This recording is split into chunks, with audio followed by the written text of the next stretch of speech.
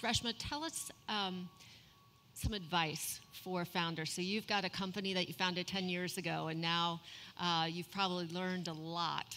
So what are some advice for some founders out here? Yeah, it's a good question. You know, the thing I like to tell founders is that,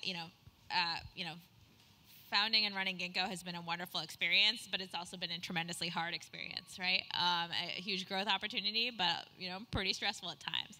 And so what I like to tell people is that if you want to start a company, that's great. That's awesome. I highly recommend it. But don't do it for the money. Do it because you have a problem that you're passionate about solving. Do it because you have a mission that you want to rally behind. Do it because you see a need out there that you want to go solve. Because, the startup, it might succeed, it might fail, you never know. And so what you want to be able to do is say to yourself, however long later, whether it succeeds or fails, you're happy you took a swing at that really tough problem.